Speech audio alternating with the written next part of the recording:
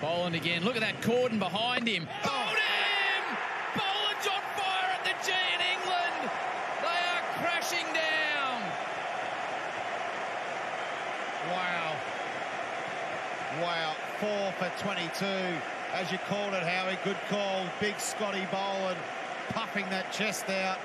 He is steaming in from the great southern end. He's just knocked the night watchman's castle over, and England in all sorts of trouble at 4 for 22.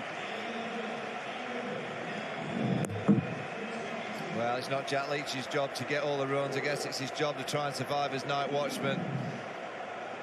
Tries to leave it. The rattle, the awful sound. Boland with 2 in the over.